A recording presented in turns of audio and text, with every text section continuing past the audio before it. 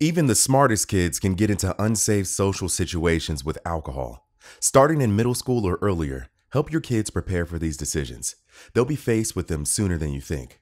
First, create a plan together by asking them what they might say to get out of an uncomfortable situation. For example, no thanks, I'm just having soda. Or, I'm good, I have a game tomorrow. Teens say that losing face with peers is a big reason they don't reach out for help. So help make it easier by creating a secret texting code like a simple X, a random emoji, or I forgot to feed the dog. Just remind them not to share the code with their friends.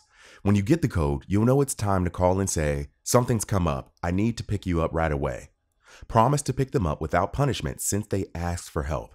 A follow-up conversation the next day, focused on how to avoid those situations in the future, will help make this a positive learning experience. Remind your kids that their safety is your number one priority. Together, you can navigate these challenges and help them make smarter, safer choices.